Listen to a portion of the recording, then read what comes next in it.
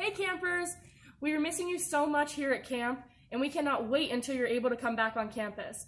But for now, we're going to be recording videos of different crafts, different snacks, and maybe some active activities that you're able to do at home to keep you involved. If you haven't already, check your emails for the Woodlands Monthly Activity Guide. Today, we're going to be making hanging water bottle spiral art. For today's activity, you will need the following materials. You're going to need an empty water bottle. Go ahead and grab some colorful markers or Sharpies. If you don't have Sharpies or markers, you can use paint. You will just have to wait a little bit for the paint to dry before you cut the water bottle. You're going to need scissors to cut the water bottle, string to hang the water bottle. If you don't have string, you can also use a stick. So first we're going to grab our water bottle and we're going to peel the label off so that we have a clear water bottle to color. Once you take your wrapper off, go ahead and throw it in the trash can or the recycling bin. And then we're going to grab a color marker that you want to start with, or if you're using paint, go ahead and pick your favorite color. And you can go ahead and start coloring or painting your water bottle.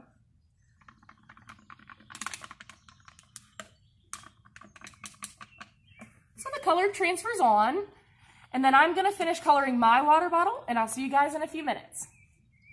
After you've colored your water bottle, so you can see I have a couple layers, I have some swirls. Once you decorate it the way you want, we're going to go ahead and grab our scissors. And so this part might be a little bit tricky. So we're going to cut off the bottom of one of the bubbles in the water bottle. So once you do that, you have a little hole that you can stick your scissors in. Now, we're going to cut the water bottle, spinning the water bottle as we make our way to the top.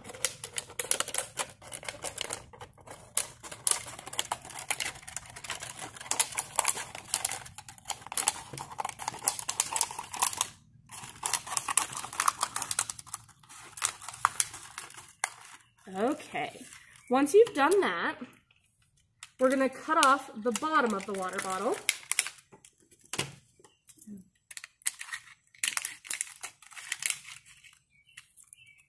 All right, so there we have the bottom off. We have one spiral.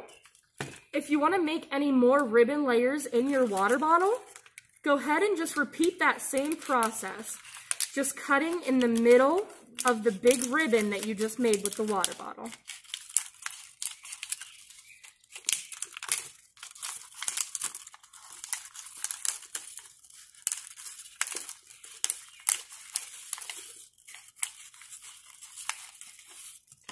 All right, so now I have two spirals on my water bottle.